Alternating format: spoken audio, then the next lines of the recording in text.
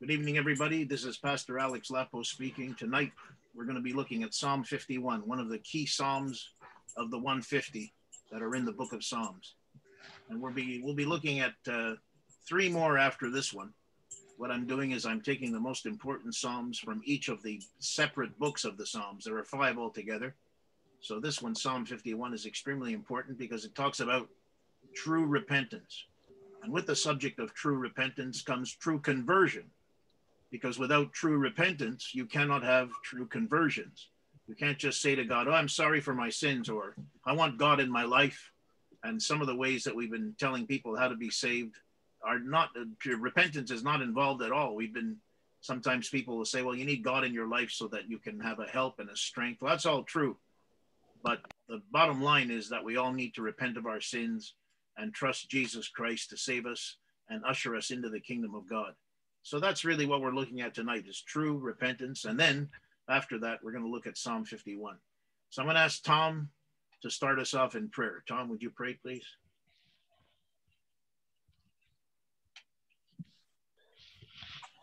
Thank you, Father, for this evening, for giving us the opportunity to come together again.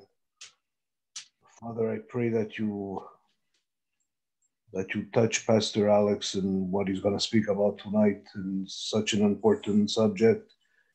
I pray, God, that you keep us in brokenness all the time and grant us repentance, because that's what we really need to be converted. And it's all from you, and we thank you. In Jesus' name, amen. Amen. Okay, we're going to start off with a video, a teaching on true repentance by a pastor by the name of Derek Smith. Derek Prince passed a few years ago, but he was one of the great men of God in the history of the church. And he does a terrific teaching on repentance. It's about 12 minutes long, and it will give us a real good foundation for what we're going to study tonight. So here's Derek Prince and true repentance. Here we go.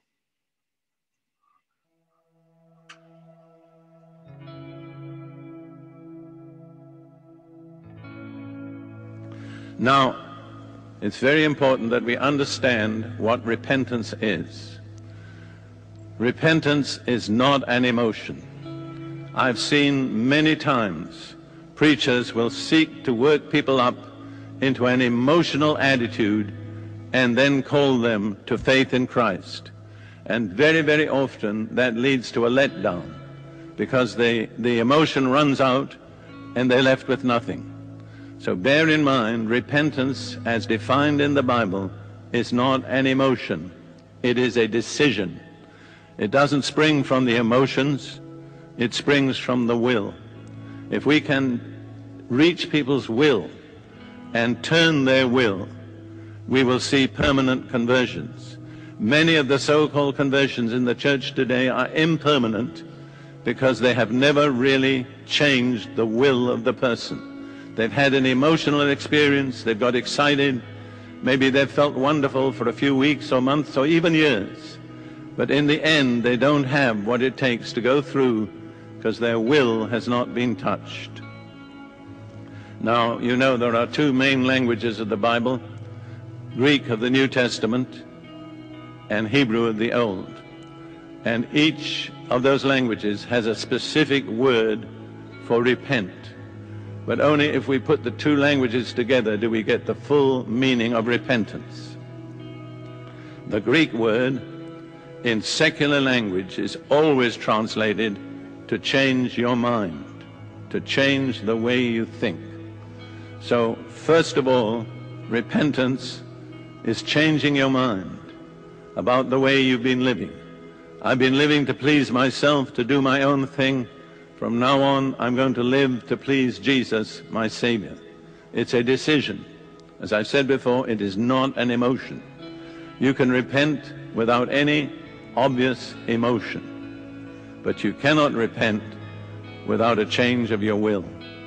And then the Hebrew word, and this is so typical of the Jewish people because they're a very down-to-earth people. They want to know, well, what does it work out at? And the Hebrew word for repent means literally to turn around. You've been facing one way, the wrong way, with your back to God, You turn 180 degrees, face toward God and say, God, here I am. Tell me what to do, and I'll do it. So you put the two together, and you have a complete picture of repentance. And faith comes only after repentance. The whole message of the Bible is in this order: repent and believe. There are lots of people, and some of them are here this morning, who are struggling for faith. The truth is, you're not struggling for faith. You've never met the condition of repentance. You see, it's the first of the 6 foundation doctrines. And if you don't have that foundation stone in place, your building will always be wobbly. I have counseled over the years hundreds of people, hundreds of Christians, who've come with their personal problems. And after a lot of experience, I came to this conclusion: at least 50% of the problems of professing Christians or real Christians are due to one fact: they have never truly repented. They have never really changed their mind. They've never really made a decision. They've never really surrendered to the Lordship of Jesus in their lives. They're still thinking about decisions from this point of view. Now, if I do this, what will it do for me? And if I do that, what will it do for me? When you've repented, that's not the way you think. You think, if I do this, will it glorify Jesus? If I do that, will it glorify Jesus? And so we have multitudes of people, I think especially young people, but not only young people, who are double-minded. And the Bible says a double-minded man is unstable in all his ways. He doesn't have a solid foundation. He can't produce a stable building. So I invite you, just where you are right now, quietly to reflect for a few moments and ask yourself, have I ever really, truly repented? Or am I still double-minded? On Monday, my aim is to please Jesus. On Tuesday, my aim is to please myself. You see, you've got the worst of both worlds, actually. You'd be better off just living in the world, living for yourself. Because you're a double-minded person, you're a split personality. Now we have to go on with the nature of repentance. There is one parable that Jesus told, which is the most vivid and perfect illustration of true repentance. It's the parable of what we call the prodigal son. Though somebody else has said it should be called the caring father. You remember the story in Luke 15? Most of you know it. The second son of a wealthy family decided to get all his inheritance from his father right now, and went off to a distant country and lived it up. He did all sorts of sinful things, and then when he'd spent his whole inheritance, a famine came, and the only job he could get was feeding pigs. And you have to remember, he was Jewish, so for him to feed pigs was just as low as he could come. Without one of the great challenges in this world is knowing enough about a subject. Okay, that's about it. I think we got the idea. It's an excellent video. I really like that teaching. So we're talking about true repentance. We have a lot to cover. And when I do ask questions, I'm just going to take one answer, maybe 2 at the most. So just prepare yourselves for that, because we need to move very quickly through the material because there's lots of it. So let's begin with understanding what repentance is. And you'll see a lot of the stuff that was mentioned in that video, I will be mentioning in the Bible study. So what does it mean to repent? Well, this is the definition from the Merriam-Webster dictionary. Repent is to turn from sin and dedicate oneself to the amendment of one's life. To repent is to feel regret or contrition. To repent is to change one's mind. Now, the word repent means to cause to feel regret or contrition, or to feel sorrow, regret, or contrition for a particular sin or a particular vice. This picture down here depicts the difference between a man who is not repentant and a man who is. This is the story that Jesus told of the Pharisee and the tax collector. Pharisees were the religious leaders of the time of Jesus, and tax collectors were the most hated individuals in Jewish society because they worked for the Romans collecting taxes from the people. And oftentimes they were pretty corrupt because they would collect taxes more than they were supposed to, and they would pocket the excess. Now, both these men went into the temple to pray, and you can see here Jesus is observing them both. This man here, the Pharisee, the religious leader, prayed, "I'm glad I'm not like other men. I'm glad I'm not like this tax collector beside me. I read the word of God. I give to the poor. I tithe everything that I have." And he went through all of his check marks of how religious he was and how good he was. This man came into the temple, but he couldn't even lift his face towards God because he was filled with shame and guilt. He got down on his face, and his prayer was, "Lord, have mercy on me, a sinner." Jesus said, "This man went home justified," and this man was still in his sin. Because it's not performance that makes you right with God. It's repentance that makes you right with God. An admission of your sin and a resolve to turn your life around. Another illustration of repentance is here in this little diagram here. You can see that it's a complete 180 degree turn from the life that you are living. So you may have been living without God, no interest in God, no thought that you might be a sinner, no honor for God for being your creator, no knowledge at all that Jesus died for your sins. And all of a sudden here, at a point in your life, you hear the gospel, you respond to it, and you would commit your life to Jesus and ask forgiveness for your sins. The Holy Spirit causes you to be born again, and your life completely turns around. And now Jesus is at the center of your life. Pleasing God is the cornerstone and the foundation of everything that you do. So it's a complete 180 degree turn from where you are living. Strong's Concordance gives us the original Greek word for repent from the original Greek Bible, which is metanoeo. Metanoeo. That's it, metanoeo. And metanoeo means to change one's mind or purpose. The usage is, I repent, I change my mind.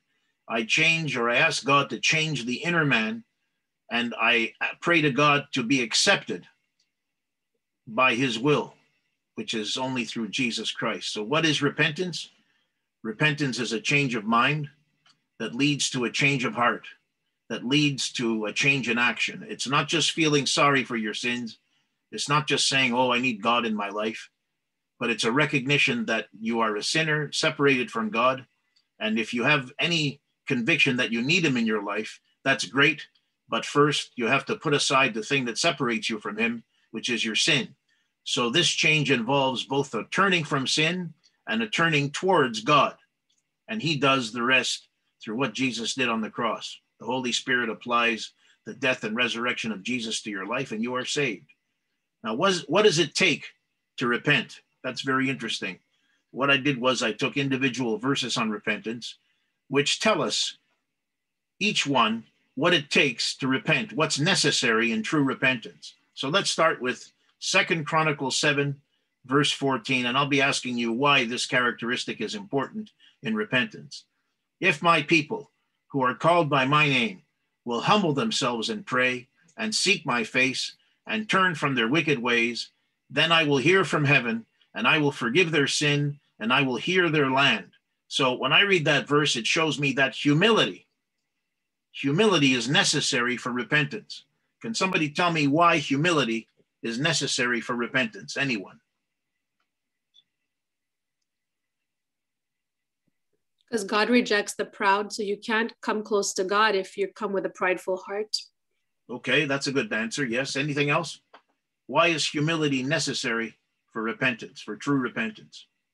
I think just following with Caroline's point in that if you have pride in your heart, you can't come to a place where you can admit that you're wrong and then turn from what you've been doing.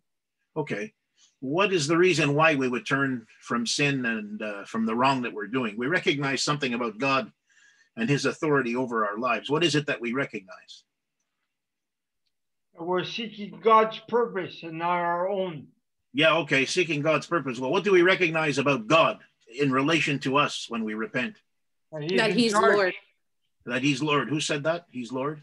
Me, Caroline, sorry. Okay, so that he's Lord, yeah.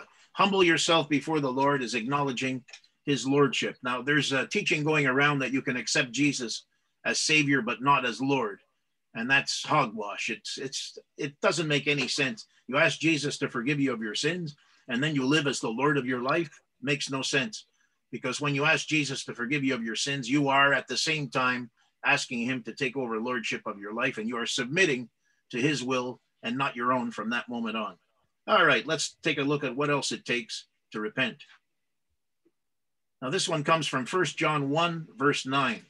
If we confess our sins, he is faithful and just to forgive us our sins and to purify us, or to cleanse us from all unrighteousness. When I read that verse, it shows me that honesty is an important element in repentance. Honesty. Why is honesty important in repentance? Somebody. Anyone? God despises liars. Okay, well, how could I, give me an example of how I could lie to God. About my sin, that is. Christina. Off the top of my head, well, God, I'm not going all the way, and I love this guy, so it's okay, right? Yeah. I don't know, is that like a lie? Is that kind of like a lie? Very interesting example. Lying to God, trying to hide? I don't know. Let's hope it's not a personal testimony. Anyway. Okay. Does it work? Right. I don't know. So honesty about your sins. Don't go before God and try to cover up. Don't go before God and give a bunch of excuses. Don't go to God and talk about, oh, I'm weak, Lord Jesus, please understand. You know my heart. Just confess your sin for what it is. Because if you confess your sin, if you're honest about your sin, if you're not trying to hide it or water it down or sugarcoat it, he is faithful and just to forgive you of your sins and to cleanse you from all unrighteousness. So we need honesty when we truly repent. Honesty is important. Yes. How about the confession part? Because that is the important part of it first, is to confess that you did do wrong. Yeah. And the repentance is telling what you did do wrong and being sorry for it. That's it. Okay. And let's move on. That's right. So that involves honesty as well. Okay. Thank you. Let me move that over. The next one comes from Acts 3, verse 19. Repent then and turn to God so that your sins may be wiped out, that times of refreshing may come from the Lord.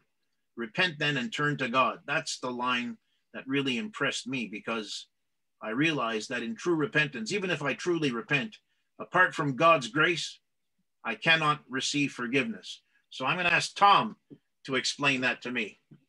What is God's grace? What is his involvement in repentance? How does God's grace apply to our lives when we truly repent, Tom? He forgives us completely. Yeah. Of our sins. And that's thanks to Jesus and the cross. Yeah, so without him, there's no chance, right? There's no hope, no. Yeah, there's no hope even to come to him without him, I think. Exactly. Yeah, so that's what it means. We need God's grace, because without God's grace, we wouldn't even think about repenting. We would just go on with our merry way. So the conviction of the Holy Spirit and the activity of the Holy Spirit is very important. Does anybody else have anything to say about God's grace and the necessity of God's grace in repentance? Anyone before I move on?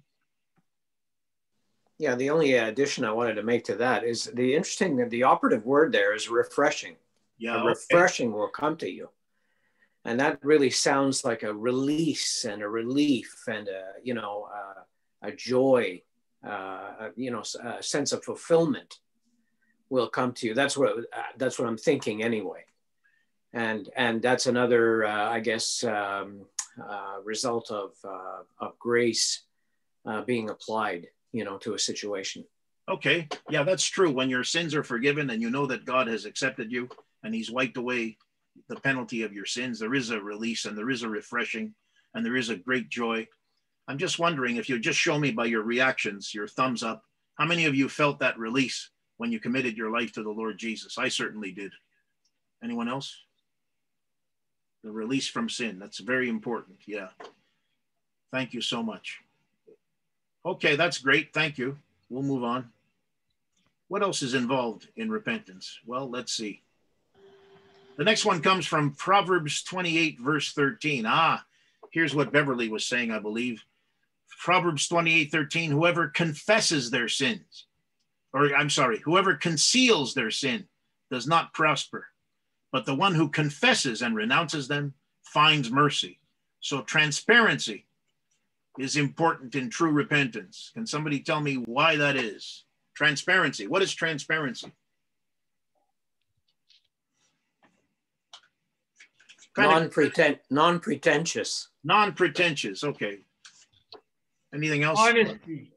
Honesty and transparency definitely do go together. Yeah. Anything else? Well, just going back to what he was saying, the pastor, not being double-minded. Not being double-minded. Yeah, that's true. Okay. Anything else? One more before we move on. Well, it's a complete change of mind. Okay, Sister Bev and then Caroline. I said you have to have a complete change of mind to be able to do all the stuff that is going to glorify him. And if you don't have a change of mind, you will not be successful in glorifying him. Okay, thank you. And Caroline? When I think of transparency, I think about, people coming to Jesus, people coming into the light, and Jesus is always exposing things that are in our hearts. And there is a protection in transparency, because the more that we're transparent, the less we're going to sin, because we don't have anything to hide.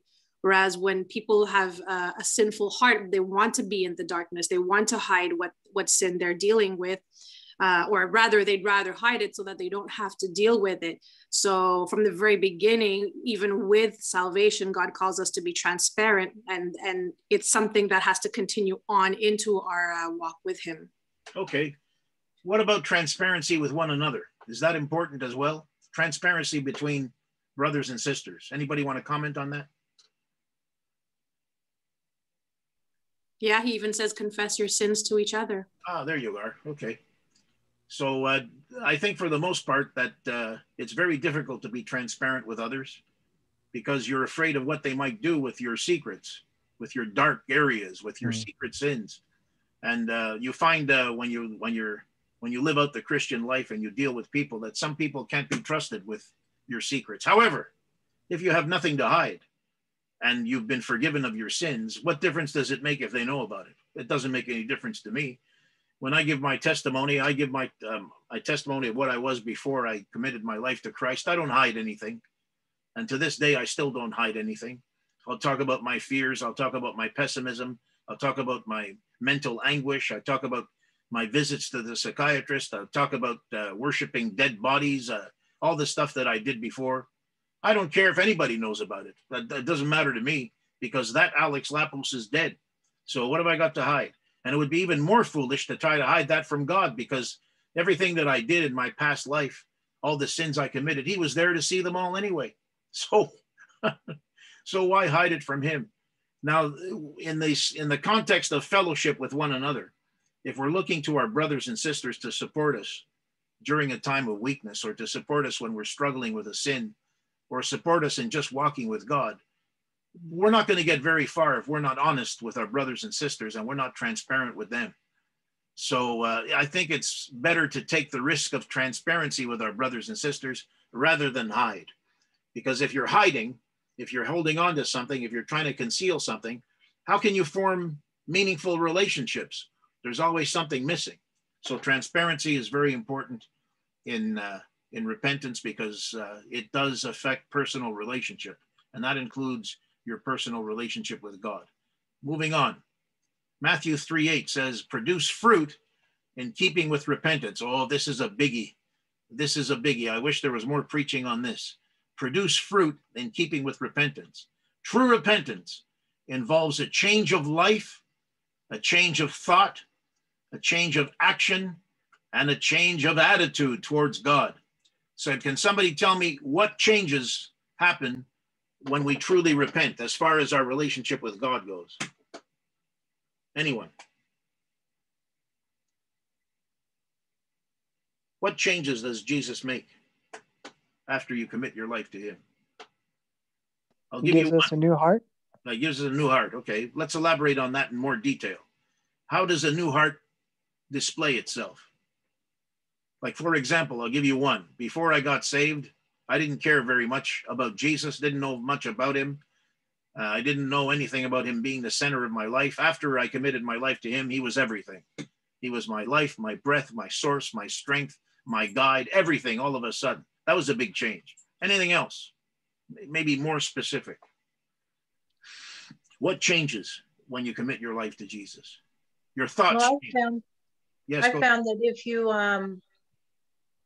the more that you love Jesus, the more you're going to trust him. So when you're reading the Bible and you're spending time with him and you see something in there, you're more willing to actually do what he's asking of you in the word. So that is a big change in the heart, because usually we're rebelling against the word, and now we're more willing to actually follow it. Okay, that's a good answer. Thank you very much. So change of life is important. And if there is no change of life, if there is no change at all, has true repentance taken place? Yes or no? No. No. No. No. There has to be. Yeah. So it's very hard to show other people the changes that you have gone through if you've got nothing to show it in the first place. That's what I'm saying.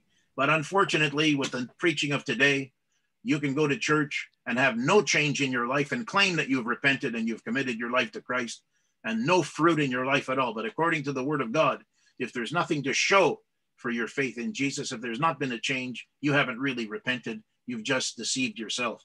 All right, let's see what else is involved in true repentance. Is there anything else? Yes, there's one more. 2 Chronicles 30, verse 9b. For the Lord your God is gracious and compassionate. He will not turn his face from you if you return to him. Another important element of true repentance is trust. Can someone explain that to me? Why is trust important in repentance? Anyone? He will not turn his face from you if you come to him. Well, trust is a part of faith. And so the more that you have faith in what he is saying, the more you're going to be trusting him. Okay, that's great. Thank you. Someone else? Davis, what about you? Why is trust important in repentance? Because without it, you can't really function. Like once you repent, you believe, okay, submitting to God and he's going to forgive me and I trust him to lead me on. So it's a process of, it's a continuous process of trusting in him, even after you have repented, right? So I think it's more important during and after. So.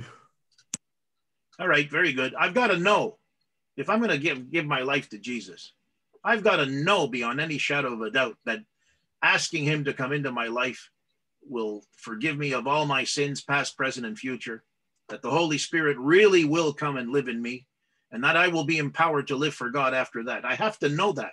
Otherwise, I might be reluctant to do it. I know when I got saved, those three things were very important to me. I had to know that this was not something that I do on my own, that if I commit my life to Jesus, he will be there, and all of the promises that he made about receiving me, forgiving my sins, empowering me, coming to live in me are all true. So there had to be a trust there. And there still has to be a trust, because I know some Christians to this day are struggling. Oh, am I saved or am I not saved? They don't know. Why would they not know? The word of God makes it very clear that if you trust in Jesus for the forgiveness of your sin, you are saved. And that should produce a change of life. If that change of life is not there, well, then I can understand their doubt. I think I mentioned that on Sunday, that some people look into their lives and they don't see any evidence of the fruit that Jesus talks about, so they doubt their salvation. Well, they need to maybe reevaluate, or just maybe read the word of God over again and stop beating up on themselves. But yeah, trust is a very important element of true repentance. I think I have one more. Let's see. Oh, yes. Matthew 4, verse 17. From that time on, Jesus began to preach, repent, for the kingdom of heaven has come near. Urgency is important in repentance. Why is that? Urgency. Anybody?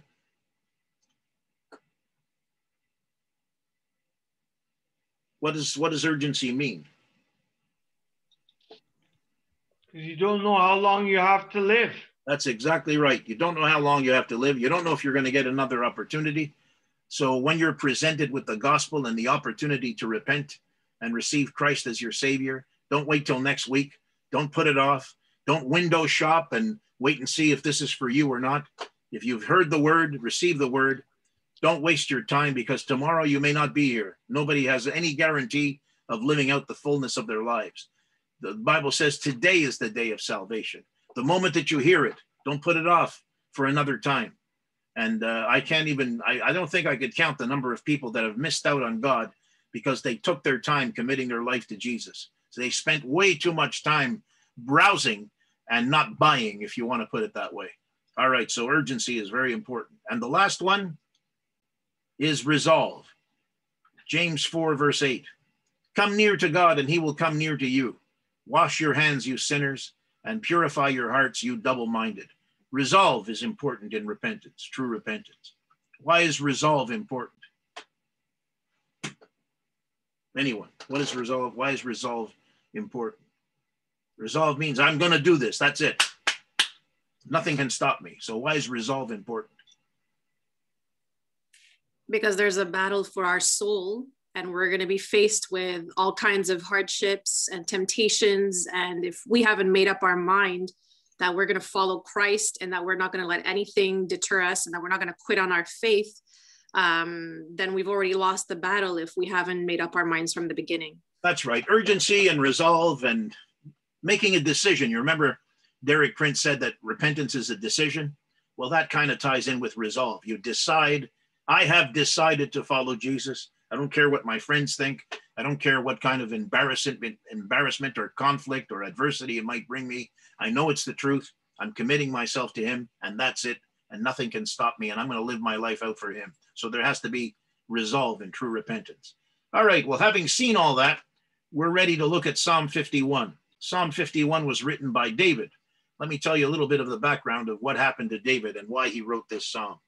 Some of you know the story, but some of you may not. King David was a man after God's own heart. He was a righteous man. The Spirit of God was upon him. It was not living in him like it does with us, because we're still in the Old Testament and Jesus had not died on the cross and risen from the dead to give the Spirit yet. But yet, if you were righteous and if you had a heart for God, the Spirit would be with you at least. So anyway, one day he was supposed to go to war. As a king, he was supposed to lead his armies to war, but he decided one season of war to take some time off and go walking on top of his roof. And while he was walking on top of his roof, he looked through a window and saw a woman naked bathing. And it happened to be the wife of one of his most trusted soldiers, Uriah the Hittite. Uriah had been faithful to David all of his life. Uriah was one of David's 30 most trusted soldiers, 30 of David's most trusted companions, and had been with David even before he was crowned king, while he was on the run from King Saul, who was out to kill him. Well, now David was king and he was head of the army. Uriah was sent to fight, and David called Bathsheba, his wife, who was bathing, into his quarters and had illicit sex with her, and she became pregnant.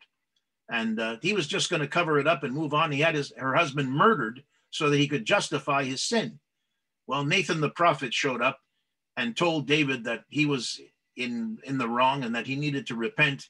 And David was absolutely brokenhearted, because up until that time, he was trying to cover it up.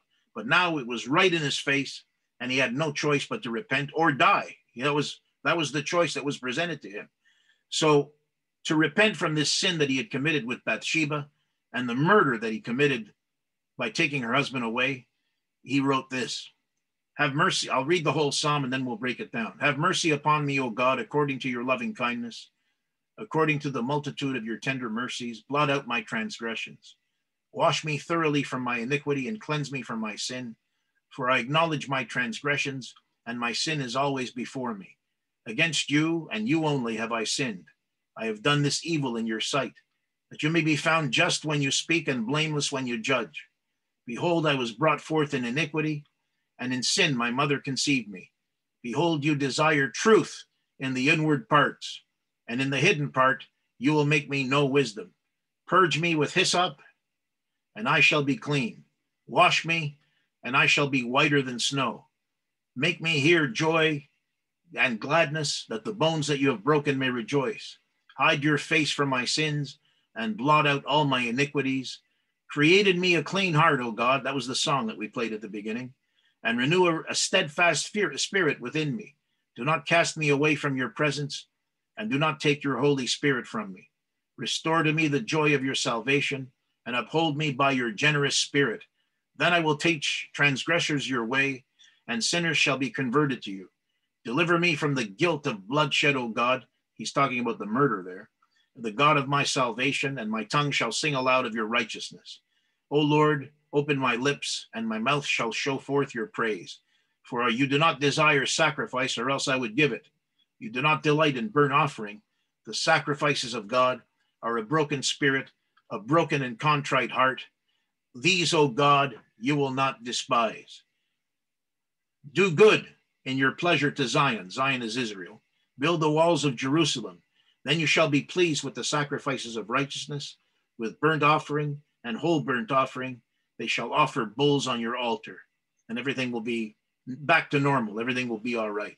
All right, let's break this down a little bit at a time, and we'll see what we can get. You'll see, though, that in this psalm, in this prayer, David shows humility, honesty, God's grace, transparency, a change of life, thought, action, and attitude, a trust, an urgency, and a resolve. All these elements of true repentance are found in Psalm 51. Oh, yes, and of course, sincerity and not a superficial sorrow. David was truly sorry for his sins, and that comes from Joel chapter 2:13, which I've neglected to read. Rend your heart and not your garments. In other words, tear up your heart in sorrow. Return to your Lord, the Lord your God, for he is gracious and compassionate, slow to anger, abounding in love, and he relents from sending calamity. Well, thank God for that. All right, let's break it down. Have mercy on me, O Lord, according to your loving kindness, according to the multitude of your tender mercies, blot out my transgression. How does God show us his loving kindness towards our sin? Anyone? How does God show his loving kindness towards our sin? Sister Soon, if you can answer, I'm asking you. And if you're at work, that's okay too. She said she's at work in the comments. All right, Caroline, you answer it. How does God show his loving kindness towards us in our sin? Well, the fact that he doesn't punish us because Jesus took the punishment for us, and that he instead gives us what, because when we repent and ask for forgiveness, then he replaces our sinful nature with his righteousness, and then he considers us as his own children. So the fact that he takes us into his fold, into the family, and then he even blesses us as his own children, that's just the amazing grace of God. And Joseph, do we deserve this kind of love and tender mercy? There's no criteria there at all for us to, or we don't, or God doesn't owe us anything at all. But because of his tender mercies, we're able to come before his throne of grace and to receive mercies and forgiveness.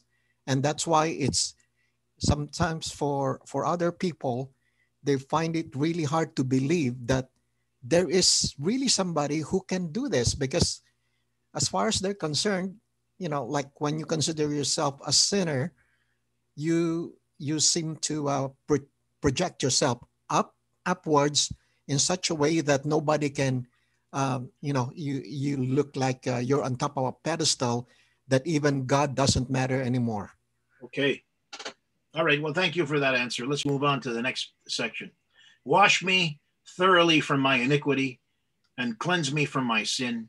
For I acknowledge my transgressions, and my sin is always before me. Against you and only you have I sinned and done this evil in your sight, that you may be found just when you speak and blameless when you judge. This is a perfect outline of what constitutes confession. Can you tell me what the elements of true confession are? We looked at true repentance, but here you will find true confession. So looking at this passage, tell me some of the things that you see that are elements of true confession. Anyone? Acknowledging your realization of your own sin, but also acknowledging who God is. Okay, so acknowledging your sin for what it actually is, there it is there, and also acknowledging who God is. And in verse 4, this is how we are to acknowledge God. What does this mean? That you may be found just when you speak and blameless when you judge. That's a part of confession too. And what would that verse tell you about how we should relate to God when we confess?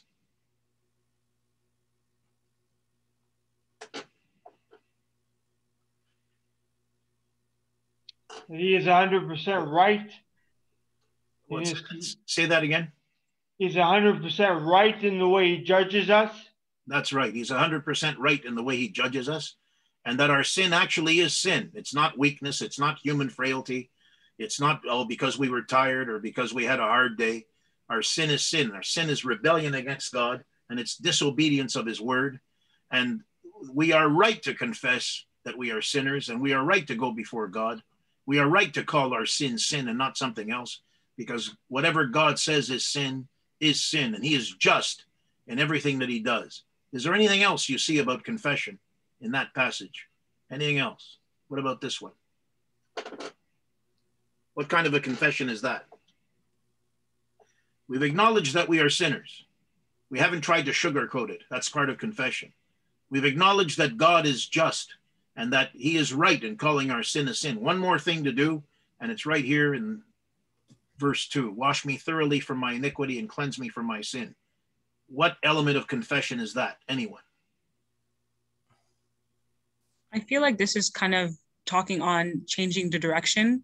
So when it says, wash me thoroughly and cleanse me, it's really getting rid of that sin. And I think with the thought in mind that you're not going to head back to it, that you're not going to make yourself dirty again. So that change in direction that we were talking about. Okay, change of direction. Anything else? Wash me thoroughly from my sin and cleanse me from my iniquity and cleanse me from my sin. What else? What other kind of confession is that? You're confessing something when you say that. What is it that you're confessing when you're telling God, wash me and cleanse me? What are you saying? Your sin is dirty.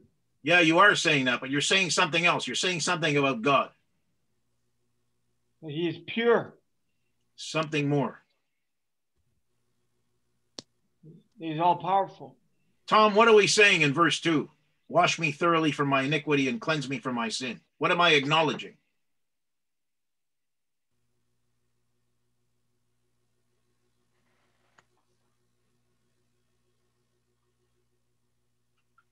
Oh, here we go. He's the only one that can wash us from our sin. That's what I'm looking for. He's the only one. We're confessing that he is the only one that can wash us from our sin. There's nothing that we can do to attain or earn or perform to gain forgiveness. Okay, let's move on to the next section. Behold, I was brought forth in iniquity, and in sin did my mother conceive me. This is where the concept of original sin comes. Behold, you desire truth in the inward parts, and in the hidden part you will make me to know wisdom. That's talking about the condition of our spirit. Purge me with hyssop, and I shall be clean. Wash me, and I will be whiter than snow. Make me hear joy and gladness, that the bones that you have broken may rejoice. I want to key on that section. The bones that you have broken may rejoice. How does sin hurt us? And where does sin live? That's what this passage tells you. Where does sin live? Let's start with that one. I talked about this on Sunday. If you listen to the message on Sunday, you'd know the answer to this. Where is sin? Where is our sin nature? Where can you find it? Anyone? Oh, you weren't listening on Sunday. Where is the sin? Where does the sin nature live, everybody? In our heart. Not in our hearts. In our minds? Not in our, well, yeah, in our minds and in our hearts, yeah. But basically, where does it live? Where does Paul say it lives? Romans. Where? In our flesh. The soul, the flesh. That's it, in the body of sin. It lives in our body. I said on Sunday that the sin nature is weaved into every cell, into every muscle, into every fiber. And as long as we are in this body, we're going to be dealing with our sin nature all of our lives. But thank God, he's given us a new nature, which lives in our spirit. It brings our spirit back to life. That new nature is the Holy Spirit himself. And he makes us alive to God and gives us the power to be able to put our flesh, our body, our sin nature to death. And that's what that verse acknowledges. It acknowledges that we have a sin nature, because in sin did my mother conceive me. And since I desire truth in the inward part and wisdom in the inward part, that can't happen without the Spirit of God living in me. And when he does, he will cleanse me from my sins, and I will be whiter than snow. How does sin hurt us? Well, obviously there are some consequences related to sin, because David talks about his bones being broken. Now that's a figurative term, because the bones that are broken could be anything. It could be adversity, it could be sickness, it could be things going wrong in your life, it could be conflict, it could be a whole encyclopedia of problems that are related to hanging on to your sin. But nothing is worse than your body breaking down. And I think this is what David is alluding to here, is that if you hang on to your sin and you don't confess it, the body begins to break down. But when you confess it, as Mark had mentioned before, there's a release, and it actually has an effect on your physical body, an actual effect on your physical body. If you look at a picture of me or anybody who is a Christian now before they were saved, and you look at me at a picture of me now, you'll see a big difference in my face. It's almost like glowing. All right, hide your face from my sins and blot out my iniquities. Create in me a clean heart, O God, and renew a right spirit or a steadfast spirit within me. Do not cast me from your presence, and do not take your Holy Spirit from me. Now, the reason that David prayed that is because he was not a New Testament Christian. Once you have the Spirit of God in you, nobody's going to take it away. But in those days, as I said, the Spirit came and went. So David is praying, please don't take your favor away from me. And so he was praying in the context of the old covenant. Restore to me the joy of your salvation. That applies to us. And uphold me by your generous spirit. Then I will teach transgressors your ways, and sinners will be converted to you. This passage captures the feelings of a righteous person who knows they have sinned and their fears. Can you point them out? So when you've sinned, how do you feel? This passage will tell you. Anyone? Now, we're not going to lose the Holy Spirit. That's the one thing that I have to comment on. But the other feelings are all real. So what is it that we feel when we are in sin and the Spirit of God convicts us? Guilty. Guilt is one of them, yeah. Anything else? Look at the passage, it'll tell you. Feel dirty. Feel dirty, yeah. Dirty, guilty, anything else? You feel far from God. So that's why he says, don't cast away your presence, because he was already feeling that separation. That's right. You feel a separation from the presence of God. Even though you're a Christian and the Holy Spirit will not leave you, there's still a sense of separation from God. Is there anything else before we move on? Christina, do you see anything else in there? Can you put up the scripture on the screen again? Yeah, sure. Just a second. Here. Here it is.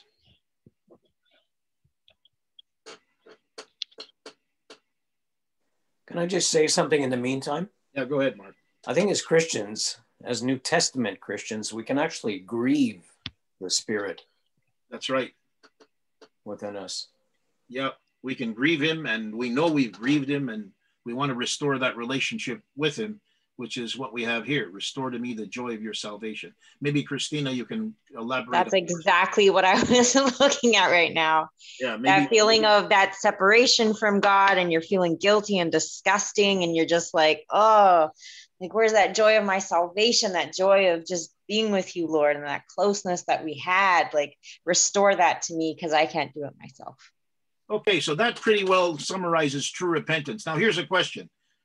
Did God forgive David, and will he forgive you if you pray that kind of a prayer? Anyone?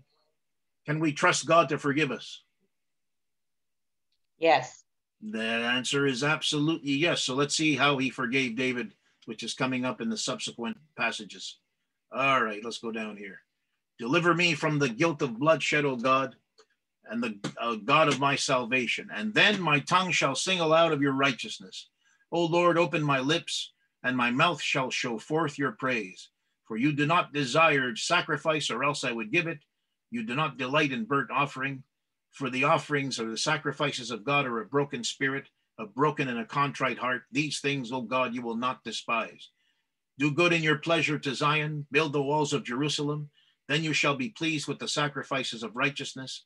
With burnt offering and whole burnt offering, they shall offer bulls on your altar. That definitely speaks of restoration in an Old Testament context.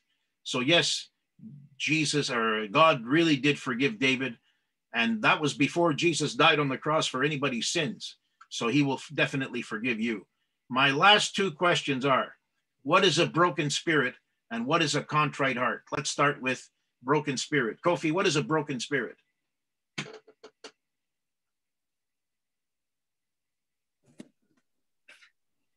a spirit that is separated from the Spirit of God. Okay. And in what sense is it broken? Well,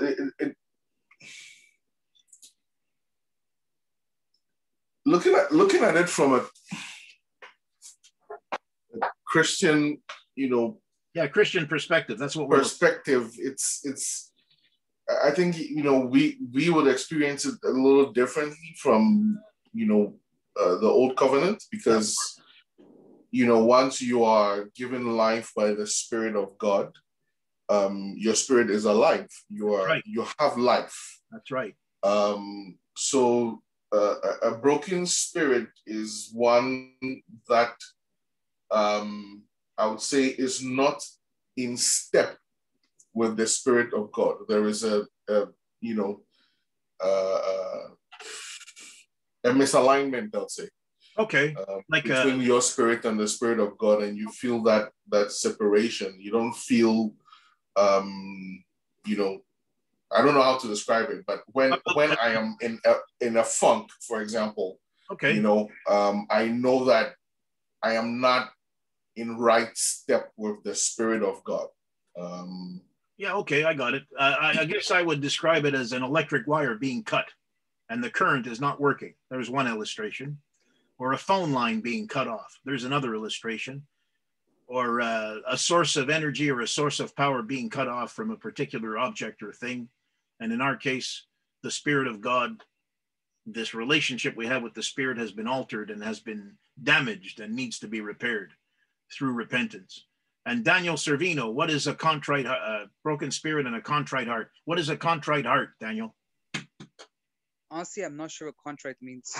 Well, you've tried to figure it out. Broken spirit, contrite heart. What does that say to you in general? These things God will not despise.